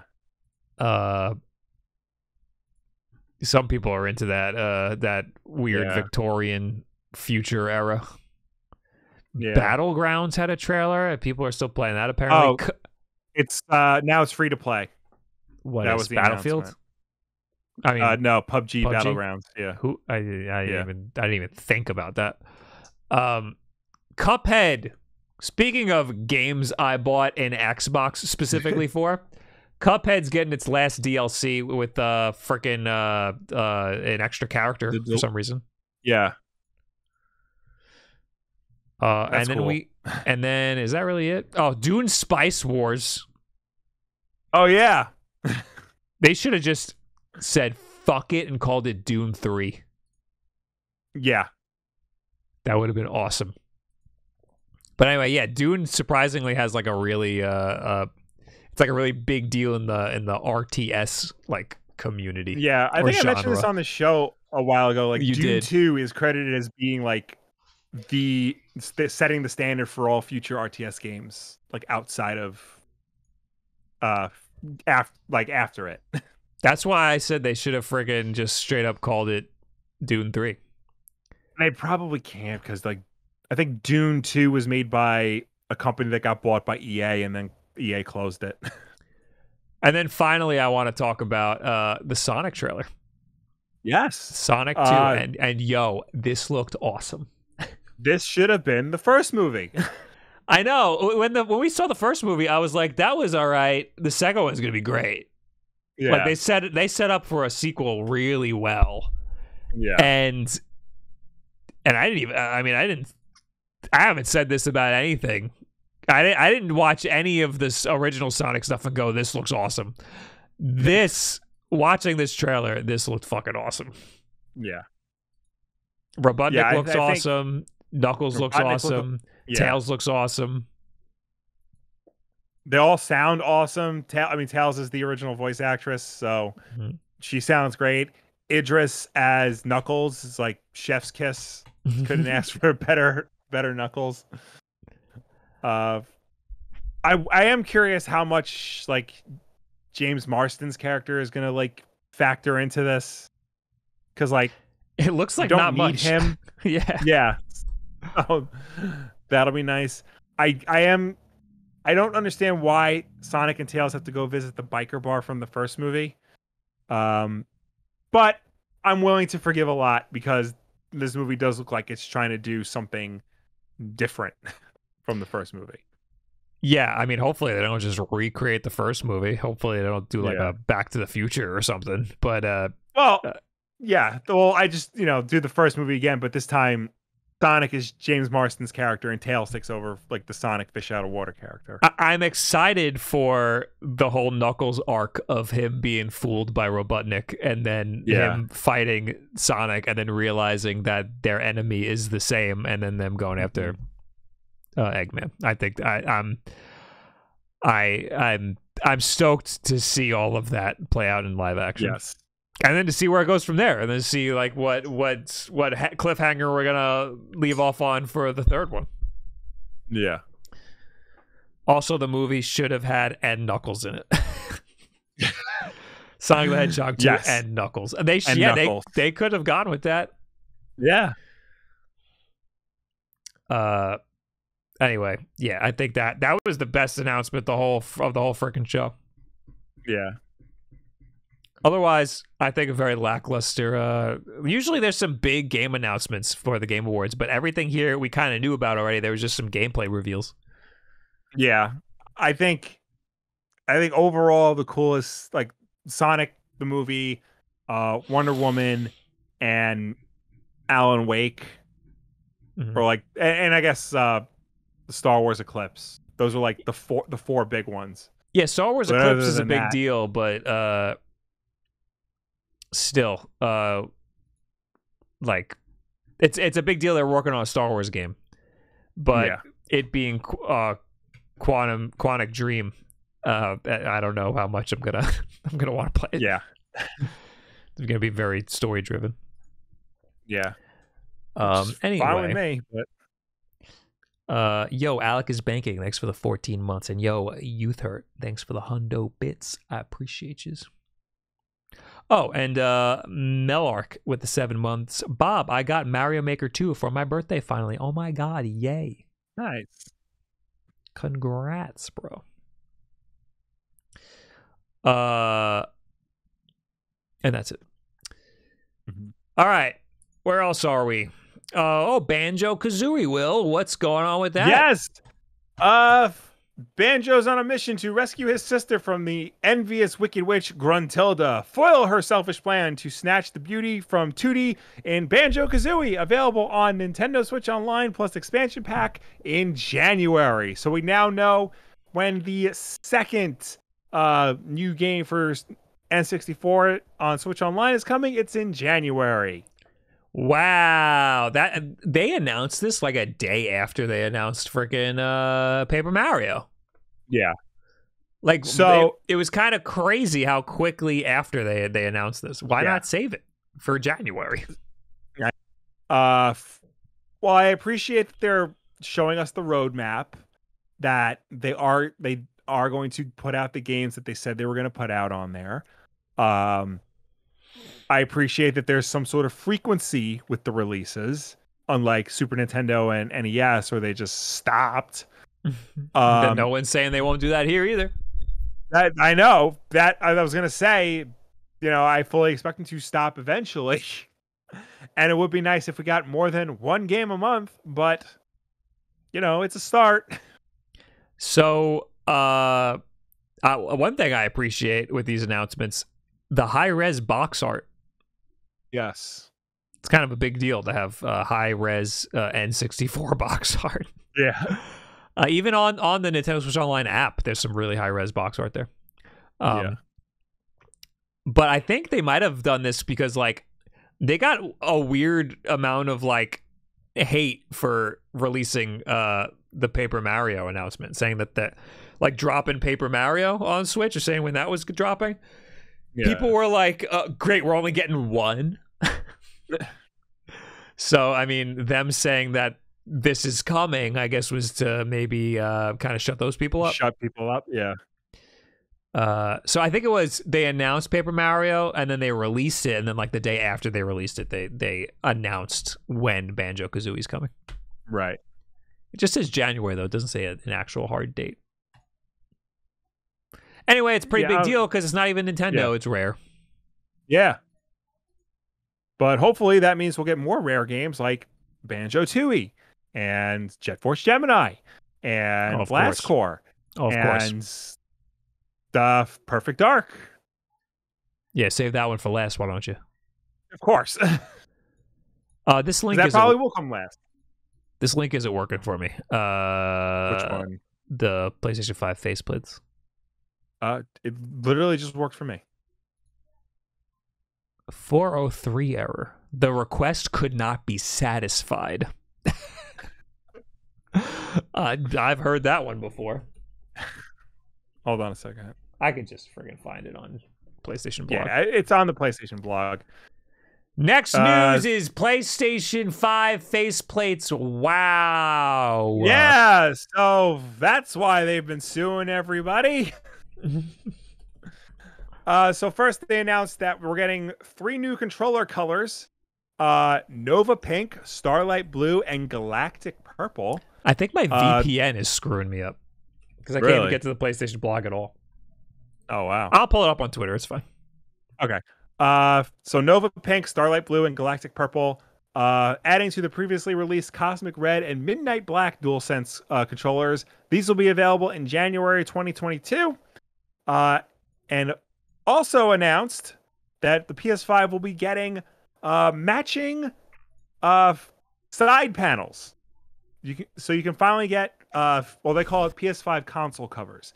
We're also introducing new PS5 console covers to match all of the Galaxy-inspired DualSense wireless controllers in Midnight Black, Cosmic Red, Nova Pink, Starlight Blue, and Galactic Purple. These are freaking awesome. These are so cool. They are beautiful and easy to use. The PS5 console covers will be available for both the PS5 with Blu-ray drive and the all-digital edition, and are sold separately from the PS5 console and the DualSense controller. I guess I gotta get the black one, right? Oh, yeah, you gotta match the controller. I do love that the turquoise one, and the controller looks cool, and I like the pink. This like ruby red is pretty cool. I have the controller. That's that color. Yeah. But the pink is really cool. Oh man. So a pink controller with that turquoise looking cover would be sick. So the red and black covers will be available in January. And the pink, purple, and starlight blue covers will be available in the first half of 2022. I guess I'm getting black. Yeah. And I don't think it's on the blog, but I believe the covers are going to retail for $50. I heard 55. Probably right. Because people were arguing. I think RGT was arguing with somebody. Not arguing, but just like... Because people were upset that the D brand ones were $50. And I think PlayStations are 55 or something. Yeah. It's like slightly more. So, yeah. Tech Nanner says, seems expensive. Well, the PlayStation 5... The PlayStation 5 is $500. So, I think $50 is pretty reasonable for that. You're right. It is $55. I mean... If D-Brand's selling theirs for $50, I mean, $55 kind of seems reasonable. It is, but at the same time, it is just a piece of plastic. It's 2 pieces of plastic. Mm-hmm. I think the faceplates for the Xbox 360 when those came out were only like $20 each. They were a penny at GameStop because nobody ever bought them, and they used to just throw them out. Yeah. Yeah, I mean, I feel like maybe $40 might be fair. It is a little bit of a premium for what these are. Mm-hmm. I just know that they're like kind of a necessity because the friggin' white ain't it. Yeah. Also, there was no need to sue to keep these. So if you're gonna release them, like just release them. You didn't have to sue everybody because those are accessories. People are allowed to make accessories for your system. I think, did they have a PlayStation logo on the D-Brand one? No, D-Brand specifically like made mock logos of everything to try and skirt the lawsuit. No, even the PlayStation cutout, I guess. They had the robot logo thing. Well, no, but what about the cutout? Was there nothing cut out? I don't think there was anything cut out. Good. Well, never mind them. Then yeah, they shouldn't have done it. They should have just left it because people would have bought the PlayStation one if they wanted the PlayStation logo. Yeah, the PlayStation ones would have been available in more retailers than D brands. It's because they wanted to see what the. It's because they wanted that extra $5. Yeah, that was it. All right. Apparently we'll get ready for when we do the Q&A section of the podcast because apparently I pissed off a lot of PlayStation fans. I did catch a glimpse of that before the show started, and yeah, people don't like you.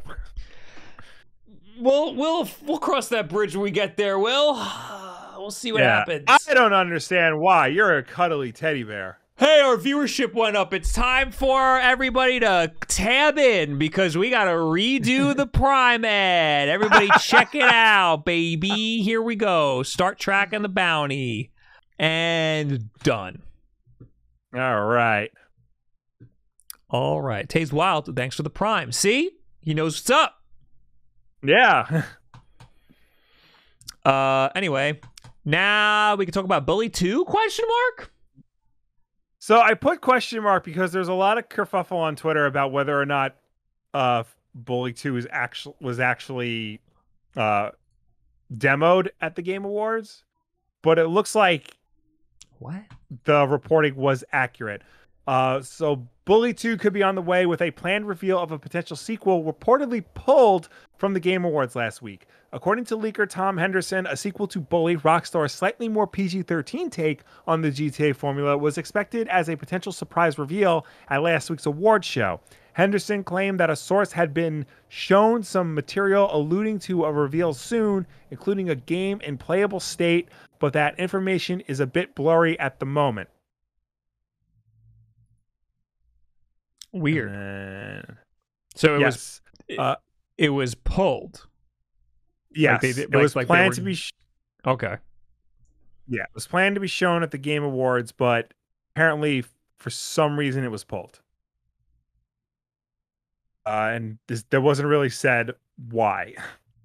Henderson isn't the only person hinting at something to do with Bully. Game Informer senior associate editor Blake Hester tweeted a picture of the game's logo yesterday with the caption, "New story coming to you soon." While Henderson suggested that it could be related to information pertaining to a sequel, Game Informer video host Alex Van Ecken has dismissed this by saying that this is definitely not what the tweet was referring to. Alex, man. Then what was it, dude? What is it? Tell me. DM me. I need to know. We're friends. Be my friend. So yeah, that's what I meant by like Bully 2 question mark, because the one guy was saying that they were going to show off Bully 2 and then didn't. And then somebody else said that he has a story about Bully in general. And then the other guy said, "Oh, that's about Bully 2." And now they're saying, "No, it isn't." So it's just a back and forth. Then what is it? Of like, I don't know. But allegedly Bully 2 was shown and then not shown. The biggest story here, the biggest shock to me, is that there was never a Bully 2? I thought there were 2 Bullies. No, there was Bully released on the PS2 back in like 2006. And then there was a port on the 360 and the Wii. Mm-hmm. But never another Bully. Okay, that's what that was. Yeah. Eric in the chat says maybe we should bully them into showing it. We could do that. Ha ha. Ha ha ha. So that's interesting. I mean, what's most interesting about this is that Jeff Keighley was like rushing through the show, making it look like they were running out of time. And if they pulled a whole game announcement, that's weird. They could have had more time. Yeah. Especially a game announcement from Rockstar. Yeah, imagine they pulled it 4 times. Imagine like, sorry, Rockstar, we can't announce your game. Yeah, that's insane. Anyway, next up we have Nintendo Switch and Xbox Series take top slots in U.S. console sales. Wow, weird. Yeah. Where's the PlayStation, boys? That's a good question. Retail sales tracker NPD Group said console hardware sales in November have fallen off by 38% to 883 million in November compared to the same month in 2020, which is when the new PlayStation and Xbox launched.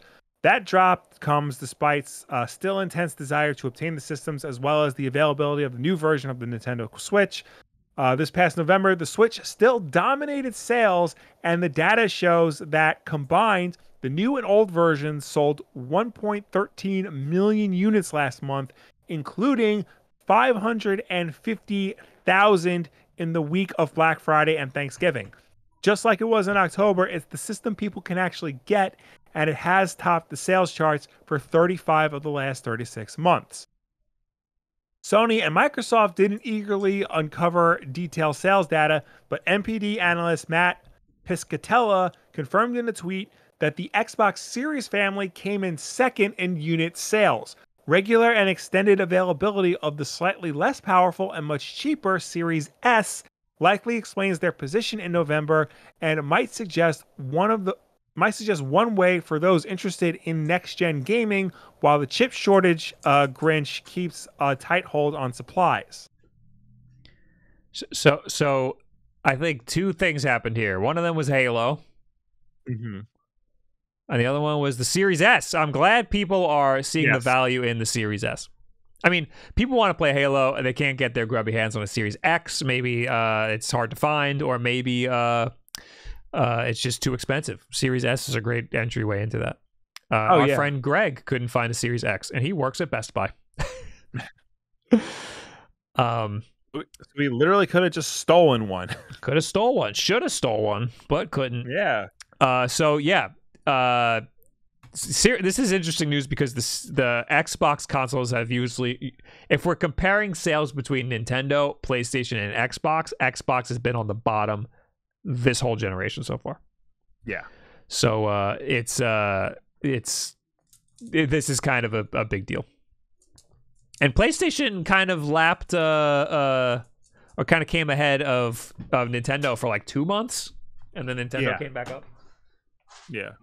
So that's where we're at now. I wonder what's going to happen for the holidays. We have December, and then we'll see. Well, I guess still going. That was Black Friday. I guess November. This NPD was talking about the deals for Black Friday, and I guess people were going with. Then it must have been the Series S, because that's, I mean, what people are going to be buying other people for Christmas. If we were kids, that's what I would be asking for, because it's cheaper. And it's not like our parents would have had 4K TVs. Yeah. Would have been like, why do I need to see that? I'm old. I can't see anyway. Yeah. Anyway. Hey. Where am I? Mecha Dragon, thanks for the 8 months. Seeing ads on the podcast reminds me I need to subscribe to you, bros. You all are fun to watch. Thanks, dude. Hey, if you subscribe with Amazon Prime, you link it to your Twitch account, you subscribe with Twitch Prime, hey man, you don't get any ads, except you might get the one that we play, if we play one. Twice accidentally. Ganthet, thanks for the 4 months. Did I say that already? And Skyru, thank you for the Prime subscription. Appreciate you people. The actual supporters, the real ones. Yeah. The actual ads. The real OGs. Last news. Explain this to me. I need an adult to explain this to me. You can play the original 1991 Sonic the Hedgehog on a Tesla. Okay. How does this happen? So you Well, to play games on the Tesla in-car screen, owners just need to plug in a USB controller. Just don't try to play while you're driving. Sonic the Hedgehog joins Tesla's growing lineup of games, including Cuphead, The Witcher, and The Witcher 3. So the Tesla dashboard, like the screen, is I think just an Android-based screen, like tablet. So it's powerful enough to run games. I actually know somebody who owns and drives a Tesla, and he played Cuphead on it because he brought a controller and he played it on the screen. So yeah, how do you just any Bluetooth controller, I guess? Yeah, or a USB controller. Oh, you could just straight up plug in a USB controller. Interesting. Yeah. So I guess an Xbox controller would probably work the best. Yeah, Xbox. I think he used his PlayStation 4 controller.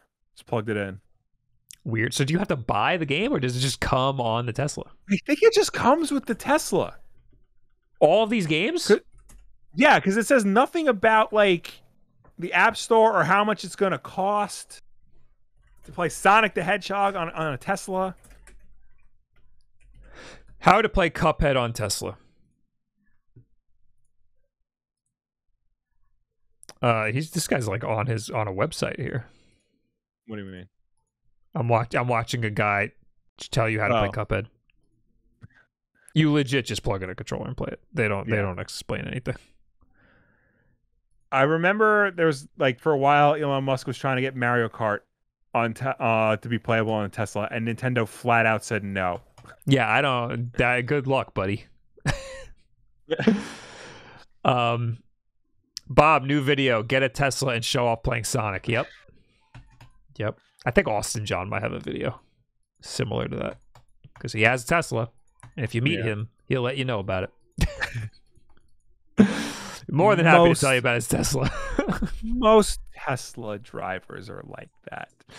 They're like the air fryer owners of the car world. Oh, are they? Yes. Do you have an air fryer? Oh, you didn't know I have an It's Tweet of the Week time!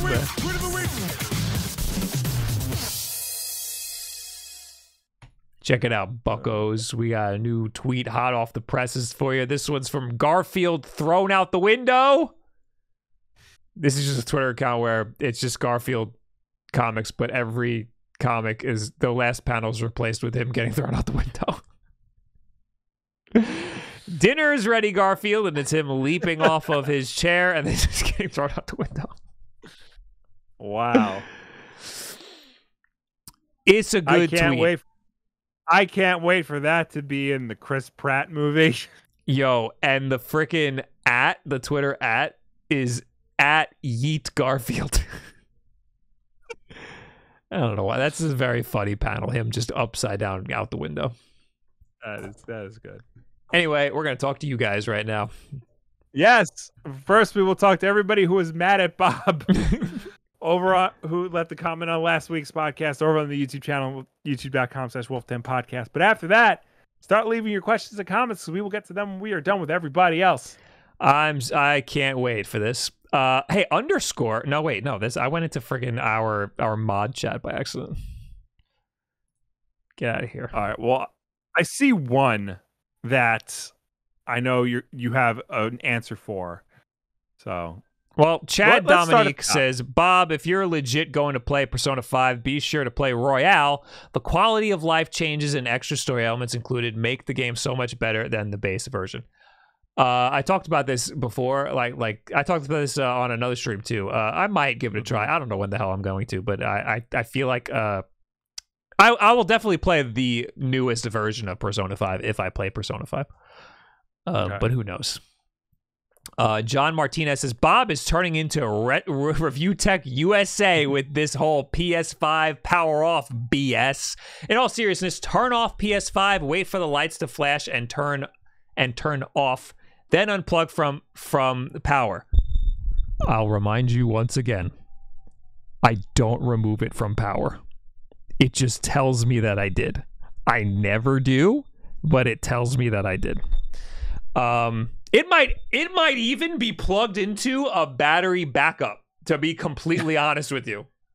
That's how much I'm not bullshitting you. Anyway, that is how to power down safely. I know how to power down safely. Yanking the cord, I don't yank the cord. On or rest mode, electricity blackouts, power surge failures, I might be in a backup. Make it complain about power cycling correctly. Of course, Bob doesn't accept some things in reality, like pronouncing 8-bit do or Mario Party settings turn off bonus stars. Okay, Mario Party settings to turn off bonus stars should be on by default. 8-bit do, that's how you pronounce it from the company itself. So you're wrong on that. They emailed him, and he still has the email saying that's how you pronounce it. Also, my Xbox, which is right fucking here, plugged into the exact same thing that my PlayStation is plugged into, never gives me a fucking problem about how I turn it off. And it has the exact same always on setting that the PlayStation has. And it always updates my stuff correctly every time I turn it on. Everything's already updated and all the updates are installed and ready to go every time I want to play it. PlayStation never fucking does that because it always says, you turned me off wrong, when I never fucking did. Also, another thing, during the podcast last week when I was complaining about this, Wood took a Twitter video of him walking over to his PS4, turning it on. Walking over to his PS5, turning it on, and the PS5 says, you turned me off wrong. And he goes, every time that happens, you are right, Bob. Fuck you guys. And it's 8-bit do. HL says, the amount of bullshit I hear Bob spouting is hilarious. This guy is losing his credibility. All right, buddy. Unsubscribe. Capello Zappellini, which is the most Italian name I've ever heard in my life. Buongiorno. Says, I'm going to tear my hair out. Already did, buddy. Bob, what the hell is wrong with you? The PS5 UI, first of all, is so easy. My girlfriend, oh no. Oh no. He's mansplaining the PS5 UI to me now. My girlfriend, who never plays games perfectly, gets it and uses it as a media center. And secondly, who the hell unplugs their console? I never fucking unplug it! Why do these people think I'm unplugging it?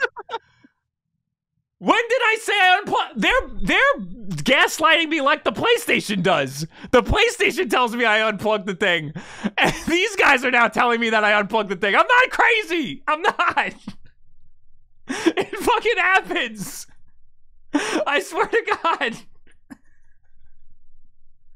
Who the hell unplugs their console every time, you absolute maniac? Because now I'm not even sure you mentioned unplugging it. I don't unplug it. It just unplugs it. It tells me I unplugged it, but I don't. Everybody in my life is gaslighting me into thinking that I unplugged the thing. Now the bitrate's dropping on the stream. Fuck. Okay. The recording paused. Everything's horrible on this stream. Oh, God. Carlos Casiano says, regarding the PS Now subscription, oh, thank God, we're on to something else. I tried it a few months ago, mostly wanted to play PS2 and PS3 games to play some old games I wanted to. It did not work at all. First of all, the service did not connect properly, and then I realized it is not supported in many countries outside the USA. From Puerto Rico here. After this, I got a VPN, and the VPN was not fast enough for me to connect to the service. It was fast enough to load 4K videos and content, but when I tried to connect it to the service, the system to play the old school games, which can only be played via the cloud and cannot be stored and played locally, does a sort of speed test and always got the message that the connection was not fast enough, got my money back, and did not look back. Very sad. Where did he? Puerto Rico. Oh, okay. Puerto Rico. Yeah. I feel like there might be some major issues with streaming services in other countries. Yeah, no, there definitely would be. And I guess this new PlayStation Now that they're working on, or PlayStation Plus or whatever, hopefully that's a priority, getting it in more countries, more like available in more countries, especially like Puerto Rico is technically part of the United States. They could set it up there fairly easily. Chat's telling me there's a buzz on my end. Did I break the mic? I don't know. Whatever. We're almost done anyway. Yeah. Deal with it for 2 seconds. Yeah. Anyway, now we're in the chat for like a little bit, and then we'll skedaddle.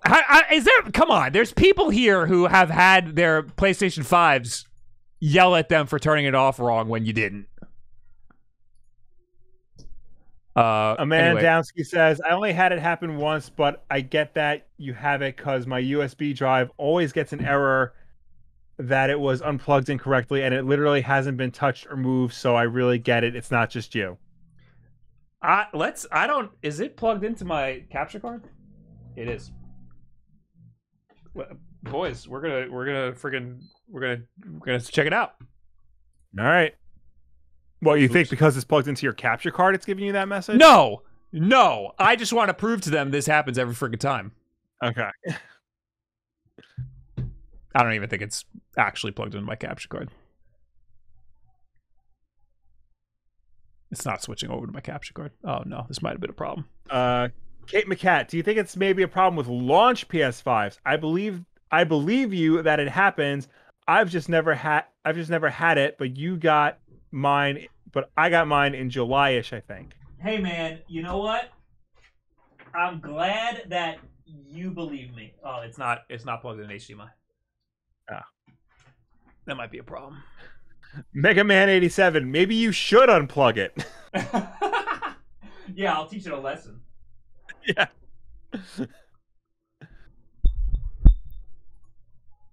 My friend had a launch PS5. He had to return for a whole new console because of fan issues. Oh my god.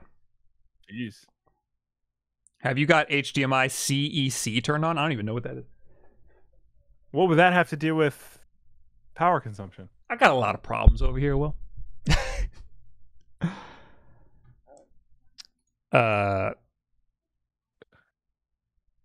Bob, I started playing Ocarina of Time, and you are right. It is very confusing. I didn't mention this on the podcast. I beat it yesterday. I beat Ocarina of Time. I've done a lot of things in my gaming career, and beating Ocarina of Time was the hardest thing I've ever done. I've played the Ross's levels. I played through Cyber Shadow, and Ocarina of Time is the hardest thing I've ever done because it took a lot to force myself to play that game because I was not having fun.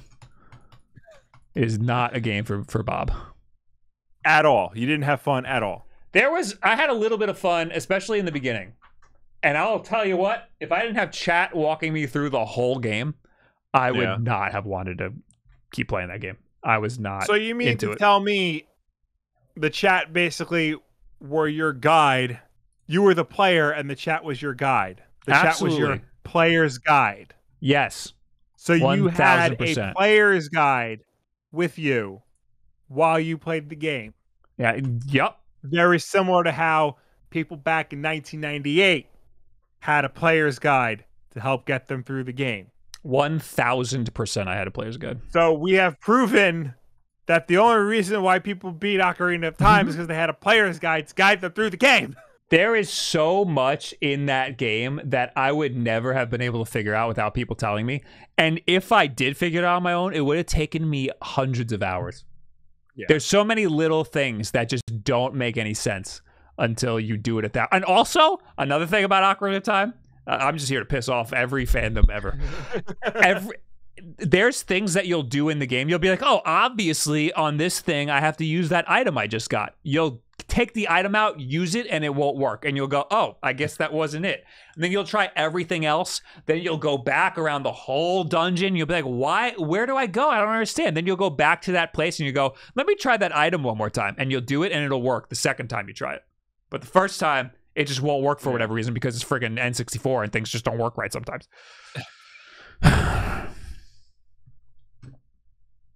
But I understand why, like as a 9-year-old in the friggin' the 64-bit era, it would blow your mind. Oh yeah, no, absolutely. It is one of the best N64 games, but it is frustrating. So you can't get your PS5? Nah, I couldn't figure out how to get the capture to work. Maybe that's my problem. Yeah. Maybe I'm fucking dumb. Well, according to Majestical, first time chat, I had the issue until I turned off power supply to USB ports in rest mode. I didn't even know you could do that. Oh, I'll try that. I'll try that because I have no reason to have power to the USBs. Yeah. You loved it. Stop lying. All right. That's it, boys. Thanks for hanging out. All right.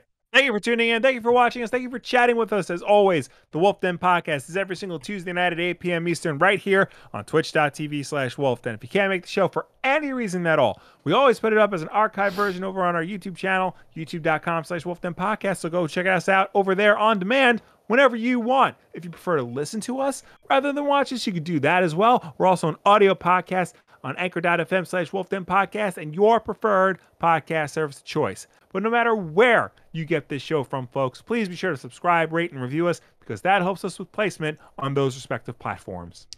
Guys, thanks for hanging out, and thanks for sticking out through our test of the bounty board on Twitch. Yes. I don't know if we're ever going to do that again, but it was a fun little time while we did it. Who's live right now? This week's we're going to the end of the year, so things are going to be weird, especially for streams. But thanks for watching the podcast. If you stuck it out this long on the YouTube video, slap a like on there, you idiot, and you should come to Twitch every once in a while, you know? Yeah. Hey, Jackson shaved his face. Should we go say something to him? Yes. What would be a funny thing to say to Jackson about the fact that he has no beard? Just call him No Beard. No, we can do better than that. Hey, No Beard. Say, just write cute. Just write cute. Let's go to his chat and write cute. And we'll see you later. I'm gonna try my best to stream Thursday. I make no promises. Goodbye, everybody. Bye.